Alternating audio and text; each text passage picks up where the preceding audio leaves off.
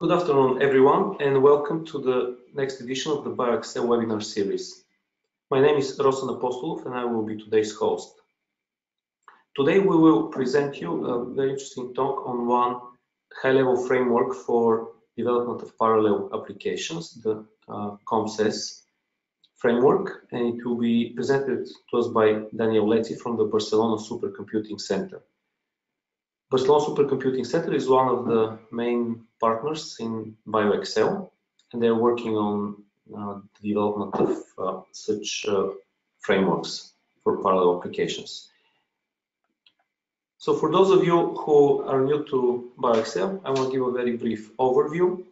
BioExcel is a center of excellence for computational biomolecular research, and we work in three main directions. One is the improvement of the performance, scalability, and efficiency of several key applications extensively used in biomolecular research. These are GROMACS for molecular dynamic simulations, typically used, HADOC, which is used for integrative modeling and docking, and also CPMD for hybrid QMMM simulations, for example, of enzymatic systems. In addition to the main codes, we also work extensively on the development of efficient workflows and packages associated with data integration, which have the main aim of improving the productivity of researchers so that in a very easy and a user-friendly way, one can bundle together different applications, tools, scripts, and easily submit them to clusters for large-scale computations. And today's presentation is, in fact, on one of the main results of the work in BioExcel in this direction. COMPSs is one of the main platforms that we work with. So in addition to working with the software and with the workflows, we also have a lot of effort on training, consultancy. We're promoters of best practices for usage of applications, for code development, and we work a lot with end users from academia and industry. We organize the work along several interest groups, which we invite you to join. You can find more about it on our website and visit our discussion forums and browse through our code repositories and visit the chat channel. With that, I would like to present our today's speaker, Daniele Letzi, from Barcelona Supercomputing Center. Daniele Letzi has a PhD in IT Technology Engineering from the University of Salento in Italy. And until 2008, he's been a researcher at the Center for Advanced Computing Technologies at the University of Salento and member of the Euro-Mediterranean Center for Climate Changes. And since 2008, he's been working at the Barcelona Supercomputing Center as a researcher, and his work focuses on high performance, distributed and cloud computing with the associated programming models, specifically focusing on interoperability. He has a very broad experience. He's worked in a lot of European funded projects of various size, and he's currently involved in the Mobile Fog to Cloud project, in the Land Support Initiative, and he's one of the main people in the working on workflows in BioExcel, as I mentioned already. And you can find him on Twitter with Lezidan Twitter handle. And with that, I will change now to Daniele to start with the main talk. Okay, good morning, everyone. So in this presentation, I will introduce the COMPS programming framework and how we use in the BioExcel initiative. As I will do a very short demo of the workflows that we implemented in the BioExcel around molecular dynamics using our framework. So when we talk about programming, an application, we have many challenges that we have to face. The first is how what is the magic that we realize to face these challenges? How we make with COMPSs, in this case, things executed in parallel, for example. First of all, the first challenge is the heterogeneity of the variety of computational platforms we have to deal with every day. So we have new architectures, that means organizational processors, how processors are designed with multi-cores, many cores. Now we have a lot of usage of GPUs and accelerators and FPGAs. So this is a very important issue that we have to deal with, because of course we have to run an application, supposed to be one code, on different backends with heterogeneous architectures. So the idea is, when we talk about high-performance computer, when we think about high-performance computer, we shift from the sequential way of thinking the application to parallel. So another step that we have to introduce in our schema. So using possibly new instruction sets, new languages, SMPI, OpenP, etc. And we have everyday new computing paradigms. We started with a cluster, then there was the idea of grid computing in the 90s. Then we have the era, and we are also now in the era of the clouds. And now a word that's missing in this slide is containers, as you may know. So different challenges related to different computational platforms. So when we talk about programmability, programmability is the capability of programming something, but we have to do in the proper way. We have to be good programmers and provide to our users programming models that are easy to be used by the application developers, that are able to provide expressivity to the user in order to program in the proper way the code, and reduce as much as possible the lines of code. Of course, we need to provide semantics functions that is the life of the developers.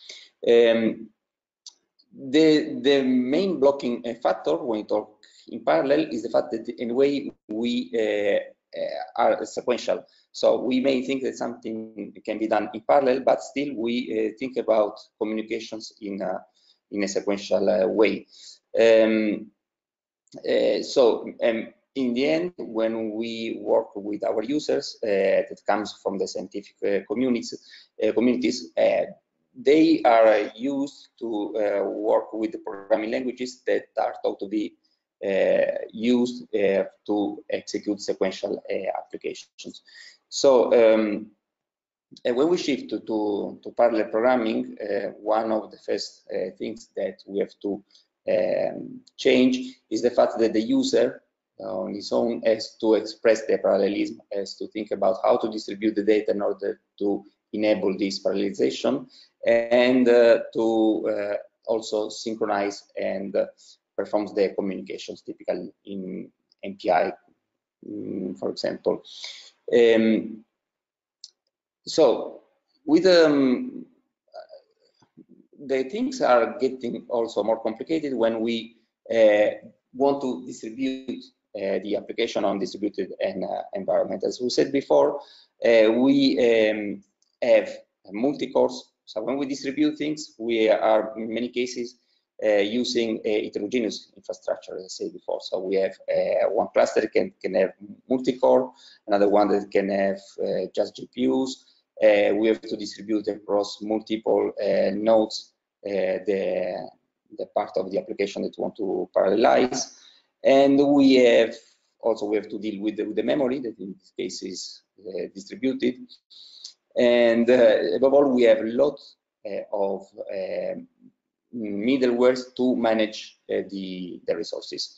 We can have from HPC queue managers to cloud managers. For example, Amazon, Google, they provide their own management system.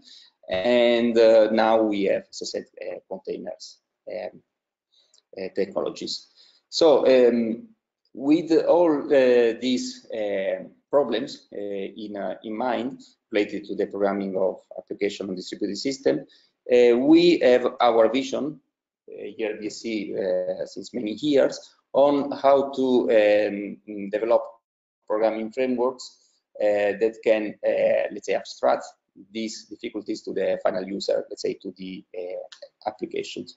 So the idea is that the programming model should enable applications to be agnostic of the computing platform. The idea is that this programming model layer should be high level, as clean as possible, and abstract, okay, to write the applications. And on the other side, having a powerful runtime that can perform the optimization, parallelization techniques on those applications, and that will take care of all the intricacies of using the underlying technologies, for example, to execute the same application on the clusters, on grids and clouds, etc. So with COMPS, COMPS means COMPS superscalar. So what is a superscalar programming model? The idea of the superscalar programming model comes from the superscalar processors, where the idea of the superscalar processor model is that we have a task that is a unit of work, and these tasks are executed in out of order when there are no dependencies related to each task. And so the same idea from this, coming from this superscalar processor, is being adapted to the programming model. So the idea is that the applications are programmed in a way that the runtime of the programming framework is able to build a task graph that expresses the potential concurrencies between the invocation of the tasks. And so this runtime is able to make decisions on when and how and where to execute a task, and offers abstractions to different backends related to, for example, computing and storage. So this means that a user can can program the application, and can also configure the runtime in order to execute the same application, as an important feature of our programming framework, on a quite large variety of computing infrastructures without changing the code itself. So the main elements of this programming model, of superscalar programming model, are the superscalar program that is made of the sequential code of the user. So the user doesn't have to parallelize the code, so we don't have to we are not introducing here a programming language SMPI where the user has to write from scratch, in many cases, the application in order to be properly parallelized. So the application is sequential. We have a we have a shared memory space, and we have to identify the task. I will show you shortly what this identification task is performed. So the task is, said before, the main element of the programming model is the computational unit. This could be, for example, in an application, a function of a certain granularity that operates on some input parameters and variables, and produces some output. The task can be, as I said, it can have different granularity. Granularity means the amount of work that is performed inside the task, so inside the module, the function, and depending on this granularity, actually, we have here at BSC at least different implementation of the programming framework to deal with the different granularity models. This task, when executed, is important. Execution is independent, at least the execution itself, from other tasks. The only dependencies that we have are data dependencies, but these are managed by the runtime. Related to the syntax, there is no language, there is no API itself. What we have are task annotations. So the user has to identify the components of his application that are candidates to be tasked to be executed on a given node, on a given slot of the available computing infrastructure, as to provide a description of these functions, of these tasks in terms of arguments, the type and directionality, and eventually provide also some synchronization, even though this is not something very common, but we can provide some call that allows the user, for example, to perform synchronization between the calls to the task. So here BSC we have two main implementations of this idea of the superscalar programming model, which also is called a task-based programming model. So we call this the idea as star superscalar, star meaning whatever, superscalar, and then we have two main implementation. We have the COMPS implementation, then we have the COMPS PyCOMPS. We use the term COMPS PyCOMPS, we mix a bit the definitions. We started with COMPS, but then with the advent of Python, we at the right of interest on this kind of this language, we also adapted the name to so the difference mainly is we have the same idea of the task as a basic unit of work, but we address different kind of application. With DOMS, we work at for example, in a cluster at a level of a node. So we have shared memory architectures, we have GPUs, so we are in a cluster, and above all, the granularity of the task is quite small. We are talking about microseconds, milliseconds. While on the other side with COMPS, we deal with more coarse-grained granularity, where tasks are composed of methods, maybe programs, simulation that can run from few milliseconds to days in many cases. And in the case of COMPS, the idea is that everything executed in memory, so the dependencies are in memory. While in COMPS, we deal with the distribution of files, we serialize parameters as objects, and it's related with the language support. With COMPS, users can write application in C, C++, and Fortran, while with COMPS, we have Java, which is the native language of the COMPS runtime, and then we have also can have application written in C, C++, and Python.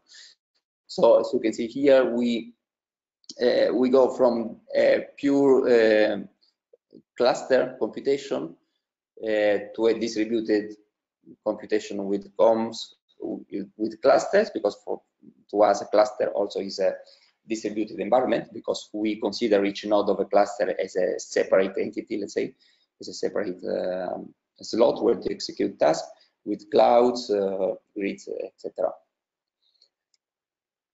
So programming with COMPS.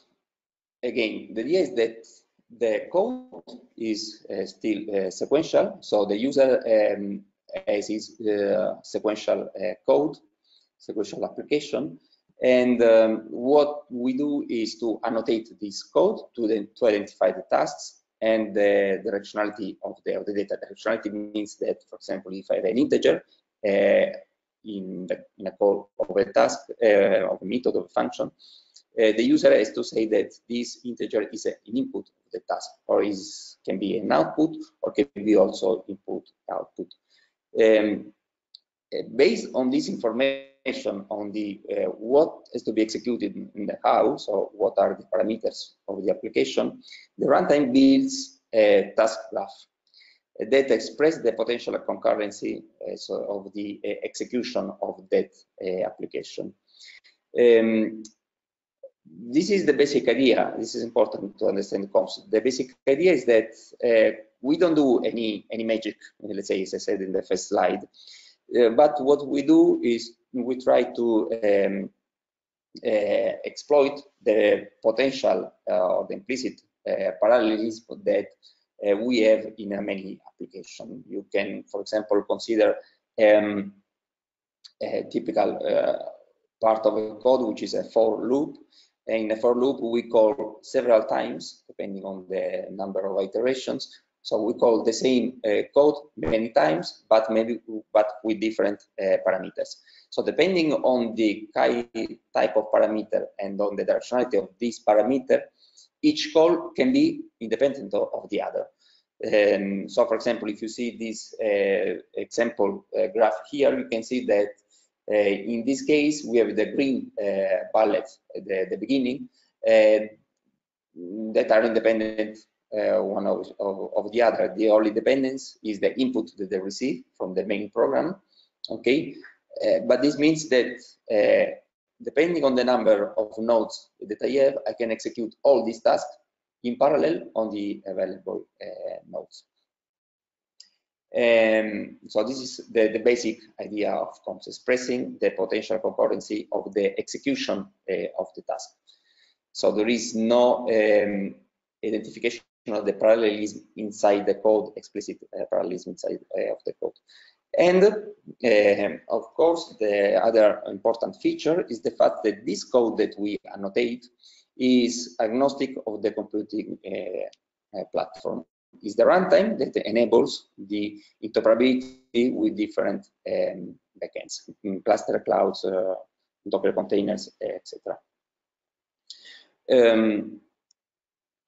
So in the case of PyCOMPSs, so the Python is an example. You can see here that you have regular Python code with no parallelism anywhere, and we use decorators to identify the task inside the Python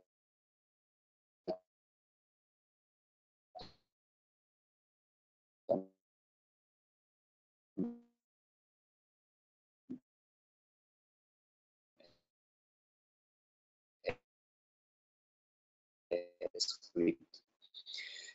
In COMPSs, in general, we have two kinds of annotations. The task annotation to identify the tasks, and these are optional annotations, but are very important because can drive the or can force the scheduling of the runtime. This is because from one side we have the definition of the application here in the programming model, and the user can specify, for example, the number of processors needed to execute that specific function, independently of the actual infrastructure. On the other side, as we will see later, COMPSs has a description of the real platform where the application is going to be executed. Based on this description of the resources and the description here of the application, the runtime matches those requirements and decides where to execute the task.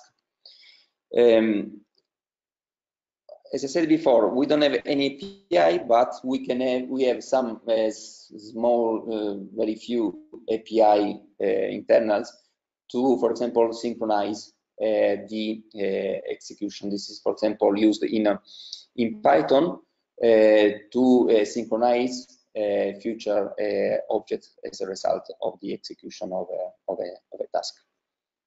In general, the COMPSs wait-on is used to block the execution of an application until all the tasks of that part of graph are executed successfully. So this is an example of Python.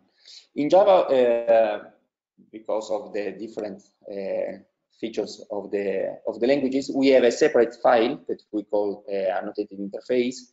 So it's an itf.java file that comes with the Java file, where we do the same as in the Python case. Only things that is expressed in a separate file and using a Java annotated interface. So, for example, in this case, we have the align function in Java that takes several parameters. All but one are input parameters, and there is just one out, which is the result of this align method. And we have the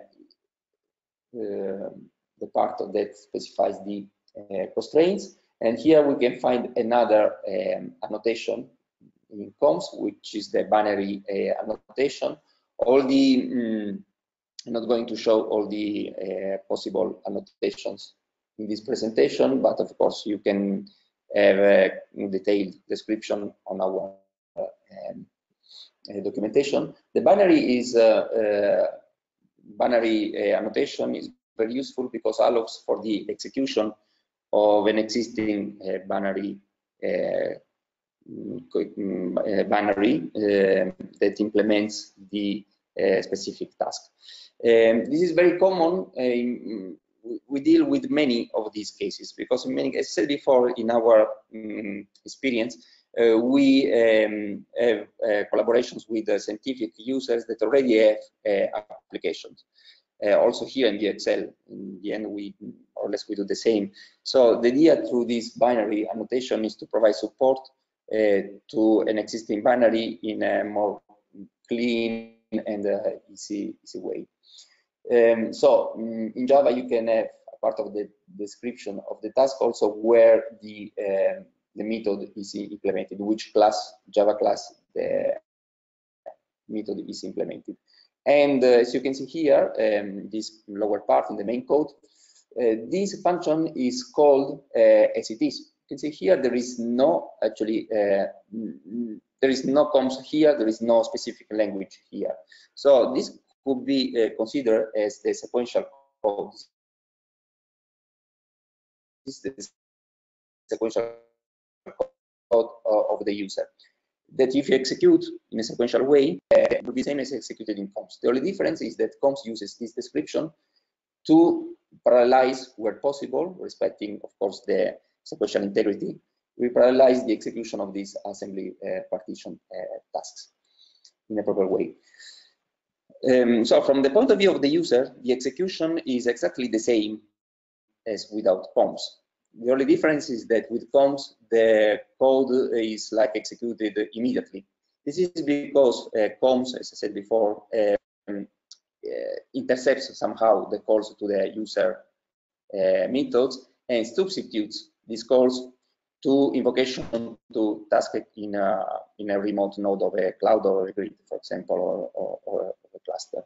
But the execution, we keep, of course, the sequential integrity and coherence of the original sequential code.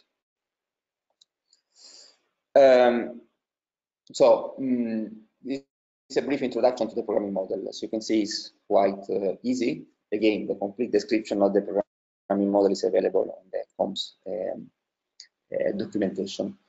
So, talking about where we can execute COMPSs applications. So our architecture is simple in the sense that we have a programming model part, as we have described so far, where we have the support for Java, Python, C++ application, and then we have a runtime, which is transparent to the user, transparent in the sense that the user doesn't have to know, of course, the runtime details, but has to configure some file in order to tell COMPSs where to execute things. And we support quite a lot of infrastructure. We have support for clusters. here, when we say cluster, we mean queue management system. For example, here at BSC we have Marenostrum, that is works with Slurm. So we have an adapter for Slurm. This means that the user can enqueue an entire COMPS application in a cluster, and the COMPS deals with the allocation of resources, of nodes, and etc. We have supported to clouds. We have worked a lot in the last years with clouds. We have interoperability with many providers, as for example OpenNebula backends, OpenStack, Amazon, Google. We have a connector. We have connectors, the part of the runtime that can be configured for different backends. We have a connector with JClouds that gives us interoperability with many different backends. Also, for example, Microsoft Azure. And COMPS is also able to talk with Docker. So we have a COMPS Docker image, and this Docker image can be, in general, a Docker, an application that is packaged as a container, can be executed with the COMPS.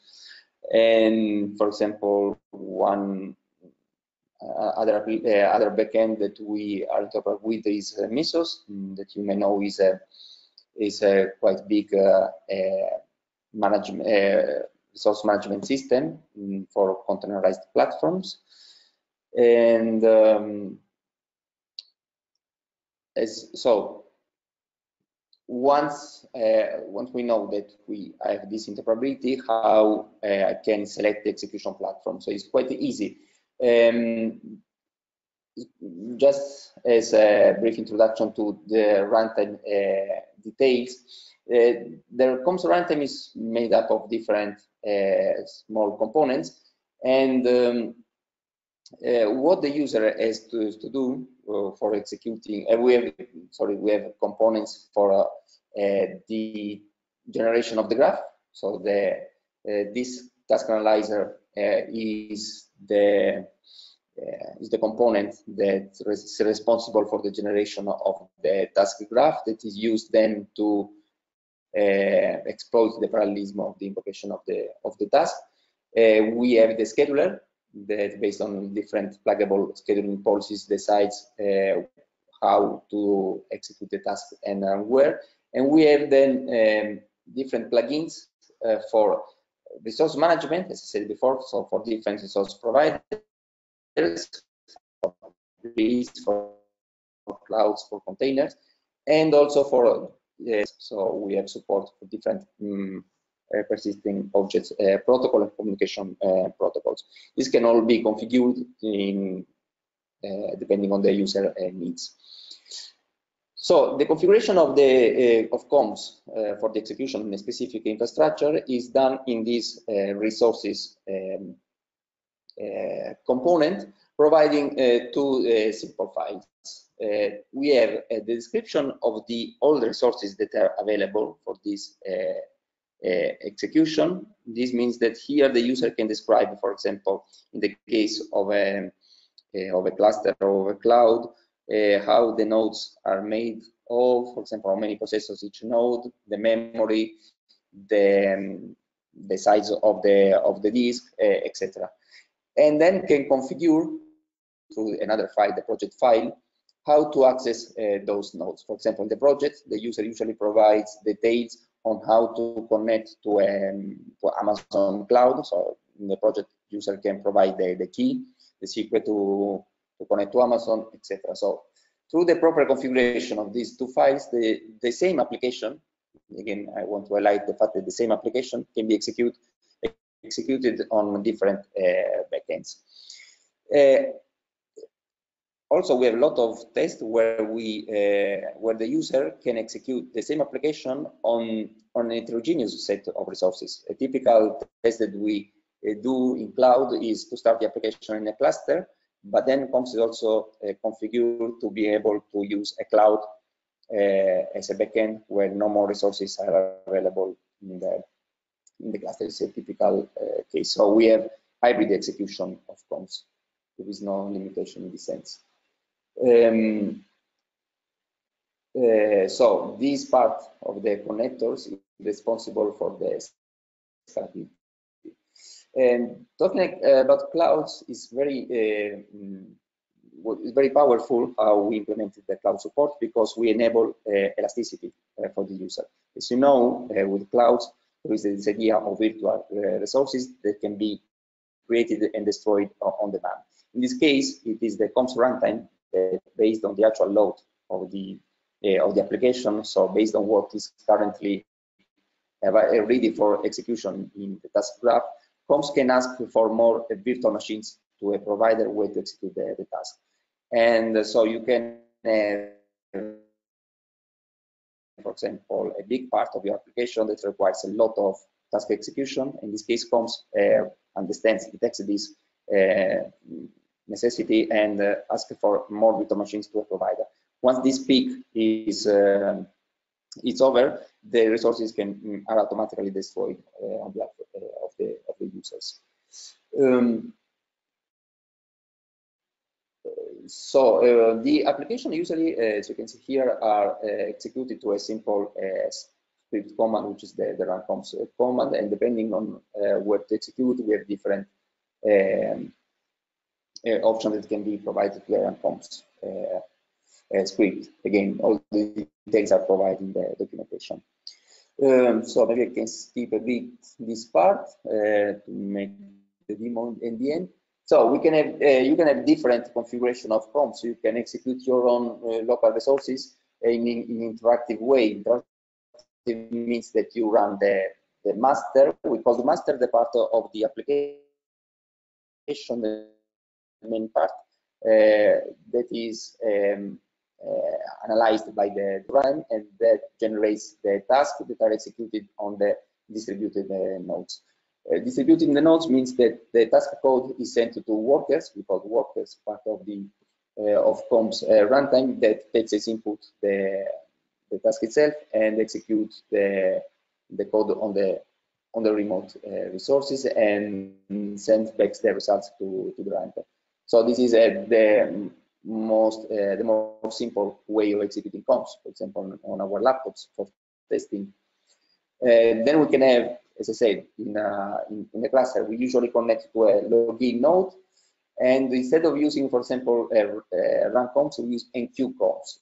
In this case, the resources are not provided by the users, because we have an automatic description of the resources, because as I said before, COMPS is able to talk in Marenostrum, for example, with the slug. So in this case, is the runtime that allocates the resources on behalf of the users and knows when the reservation is ready, and in this case takes care of use the pool of resources that are being granted. In the cloud, we have to configure the specific connector, cloud connector, to being able to talk with the provider API. So in the case of OCCI, that is one public standard that's used, for example, in the European Infrastructure Federated Cloud, the user has to provide the credentials to access the providers and instantiate virtual machines. In these slides where you have access, for example, we have a video where we use the Google Cloud platform. So if you have time, you want to see it, we have our channel, and you can see a demo of a COMPS application executed in the Google Cloud. In Docker, said before, we use Docker Compose to describe applications and to deploy application, a set of Docker containers. In Docker, you can have different possibility. One option is to use Swarm. Docker Swarm is a way to build and deploy a Docker cluster. So once you have those Swarm cluster configured, you can execute a COMPS application as a set of Docker container. In HPC, given the constraints, the requirements that we have on the usage of containers, we can use Singularity. For example, we did several tests with the COMPSs in Marenostrum using singularity on a small set of nodes. Actually, containers, as I'll show you after, is something that we are working a lot with. So containers is the state of the art for the distribution of application. Is quite easy, and is for us is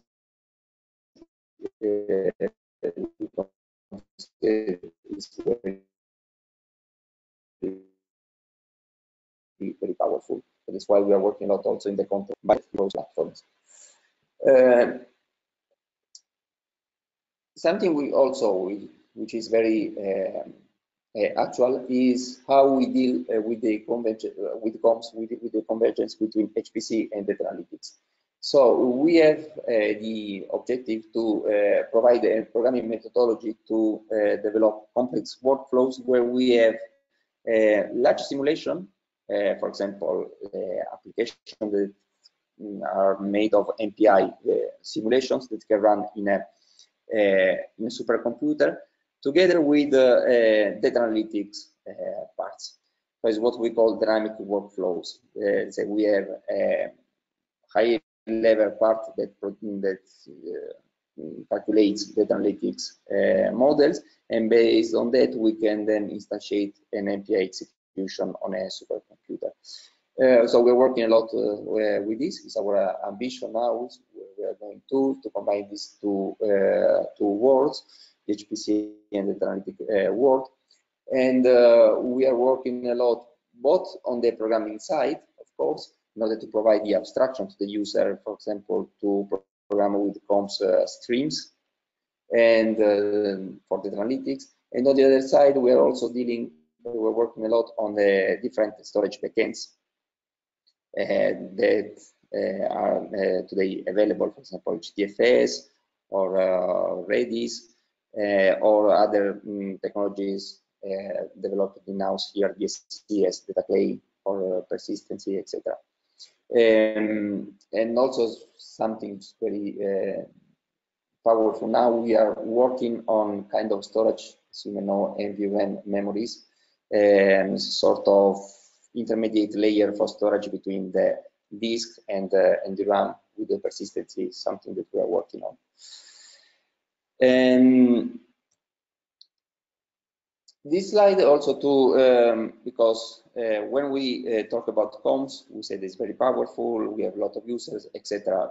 But many times we have the question, okay, but what about Spark? Because Spark now is sort of de facto standard when we talk about big data analytics, etc.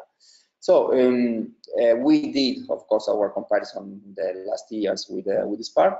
We improved a lot our performance and also the expressiveness of our programming language. The architecture can be compared. Actually, we have the core, the programming model of COMPSs as the Spark core, and on top of COMPSs, we have developed a lot of linear algebra modules, algorithms parallelized with the COMPSs. We also have examples of application developed with the TensorFlows and executed with COMPSs, and we are interoperable, as I said, with different computational and data infrastructure. We did, and these results are published in papers, we did also comparison in Marenostrum of similar implementation of data analytics blocks with both COMPSs and Spark. And in many cases, as you can see here, we have performed Spark. So that's why we call this comparison David versus Goliath. Of course, we are small compared to Spark in the sense of the distribution of the usage of the tool, but we think that we are doing good work because the numbers are on our side many times. So these numbers many times. What our success stories? We have a lot of users of COMPSs. Mainly, we develop COMPSs, we enhance COMPSs, we introduce new functionalities, of course, through the requirements that we receive by our users in the project that we are involved in. But our strong, let's say, partners are from BSC, because BSC has internal users departments. One of these is the Earth Science department and the Life Science department. Life Science department that are our main relations. This application, the NMB Monarch, is a model. The NMB is a model for dust prediction and is being developed by BSC in collaboration with the National Centers for with the NOAAs in the States, with the NASA. It's a very complex application for climate modeling. Here we have the details. It's a multi-scale online scale atmospheric chemistry model, where in the end they model how the dust moves in the atmosphere, and based on these movements they can predict the weather, how this dust, for example, coming from the Sahara in Europe, affects the quality of the air in Barcelona or in Europe. And this code is a multi-scale in the sense that they can execute this simulation of different scales, from regional scale to global scale. So this drives the amount of computation to be performed. And talking about the requirements, this code at the beginning was a combination of external binaries, MPI simulation, and Python of code. There are a lot of different modules that actually were in many cases bash script. So what we did with them was to implement a workflow, a complex workflow that from the programming level is easier to be read and to be composed, and that on the other side runs in a supercomputer in an optimized way. Just as an example, we introduced the API, the native API support in COMPSs based on this applicational requirements. So now you can specify as annotation your code as an API, specifying, for example, how many compute nodes you need for this part of the workflow, and how many computing units, how many threads, let's say how many processes inside each node. Based on this information, COMPSs on behalf of the users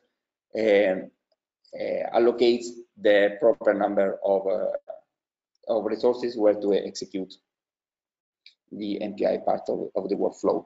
This is it is not clear, but because it's very complex, this is the task graph. This is what COMPSs executes. So as you can see, it's quite complex. There are several iterations. There are parts that are MPI, other parts that are non-MPI processes for the post-processing, etc. And there is the final image generation, because in the end they produce maps of the movement of the dust in the atmosphere. So stepping in BioExcel, Rosen already introduced what we do in BioExcel. As part of the work on workflows, we together with IRB here at Barcelona, we defined a set of building blocks as base for the definition of workflows, for example, for the molecular dynamics calculations. So the idea here was, first of all, have a rational implementation of the tasks of the building blocks of an application in order to be interpretable, so reused in other implementation, infrastructure agnostic, and we use PyCOMPSs to implement as workflow manager to execute and orchestrate the execution of all these building blocks. So you can see here on the right is a sketch of the workflow in terms of building blocks.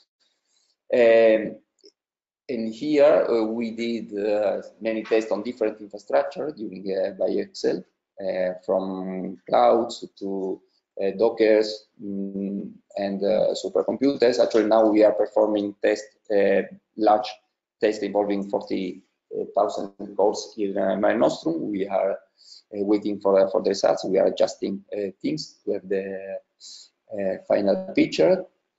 And so COMPSs is dealing with this kind of simulation where you have the massive protein mutation calculation. So this means that each of these threads of this line calculates a different mutation of the protein. Sorry, I'm not an expert of the matter, so maybe I use wrong words. But anyway, from our side, what we do is we calculate, we distribute this big part of the application that comes from different proteins mutation. In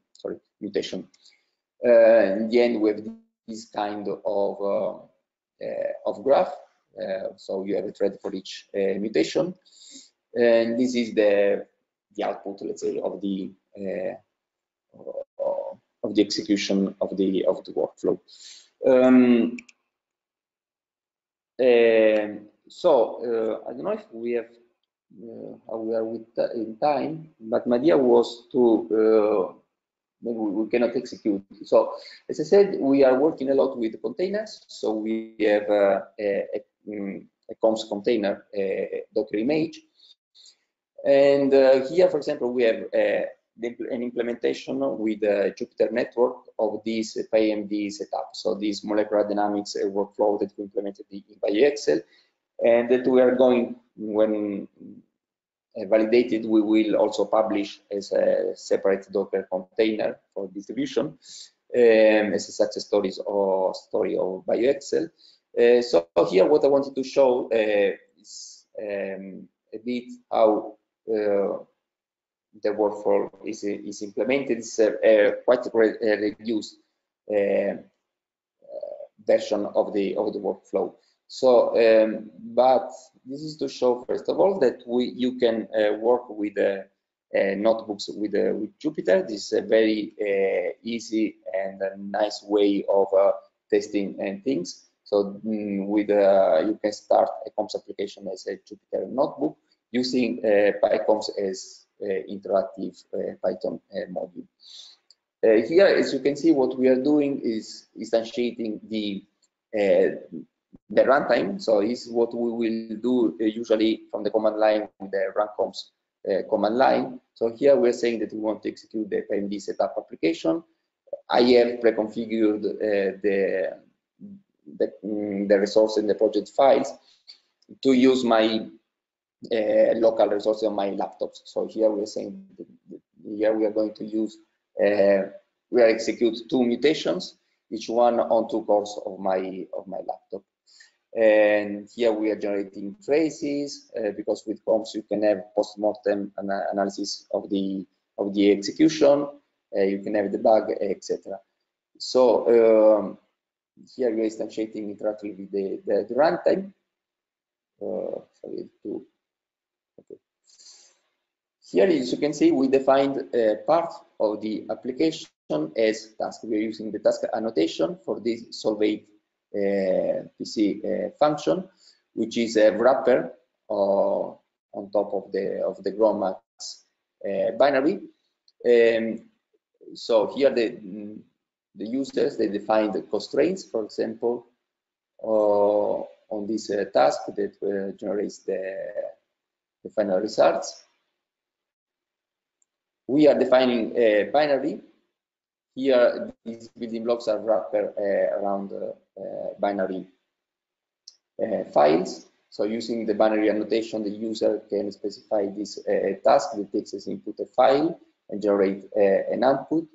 And this is automatically done by COMPS. So here we say which is the binary, is the GROMACS GMX binary, and it's up to COMPS to run the binary without doing any system kind of calls directly on the user code. So here there is some problem with the notebook. To restart, there is some problem. I don't know.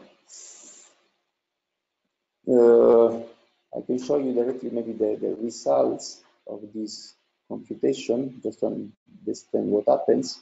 So here is the final result of the application. Here, considering that it was a very simple and small execution, these two lines are not significant from the scientific point of view, because here we are calculated just a small fraction of the final result, which is this big picture here. So this one is not significant. Anyway, what we calculated, this is the real graph of the small computation. This is what has been calculated executed by COMPSs. Part of this, the most interesting part is that you can see here there are a lot of dependencies, and these are resolved by COMPSs.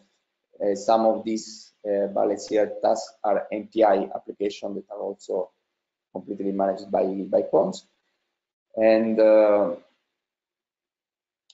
is some error here, and here is the, let's say, the final, the real final result.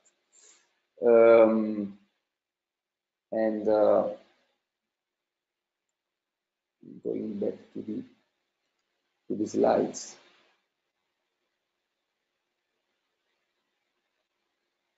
So this was an introduction to COMPSs, what you can do with COMPSs. This is our group, or the workflow distributed computing team led by Rosa Badia and Jesus Labarta in the computer science department of BSC.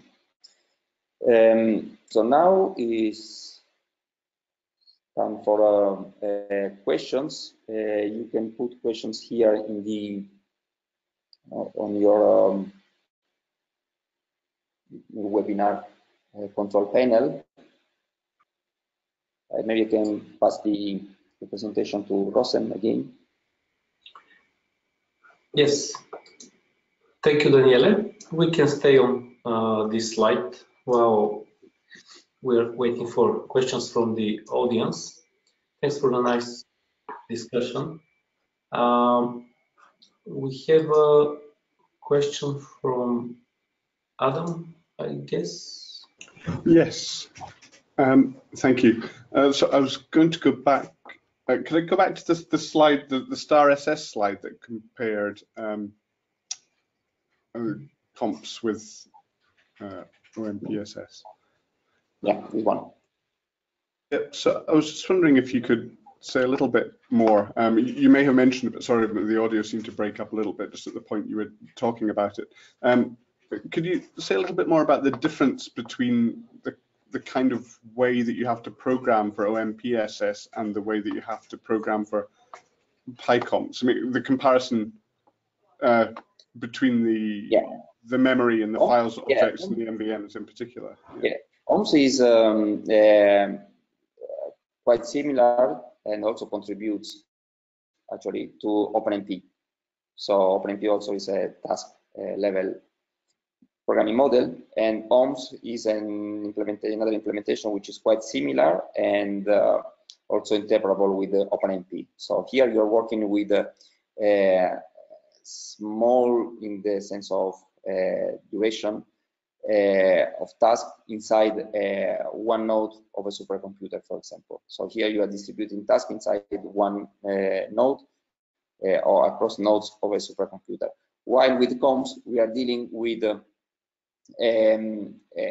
tasks that, first of all, can have as input files, not in-memory objects. Okay, so this because we are dealing with an application that don't work with in-memory objects, but works with files, with objects, big objects. And also we have to distribute this computation and this input and output data across nodes of a cluster, of a grid, or whatever.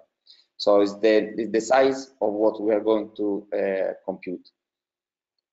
Yeah, so when you talk, yes. So and actually, sorry, just to highlight the fact that also we have an implementation of COMPSs on top of OMPs. So you can program an application. This is something which is ongoing in a European project. So you can have a high-level workflow described written with COMPSs. And one of the tasks can be a NOMS application. For example, you may want to run an OMS application that executes on GPUs. For example, it's written in OMS, but it's a part of a bigger workflow. So still you can use COMPSs to orchestrate that part of the execution. Because for example, with COMPSs, we don't go in the GPUs. We are not able to instantiate threads inside a GPU. So in this case, we use OMS. Okay. So the difference is the granularity level of the code.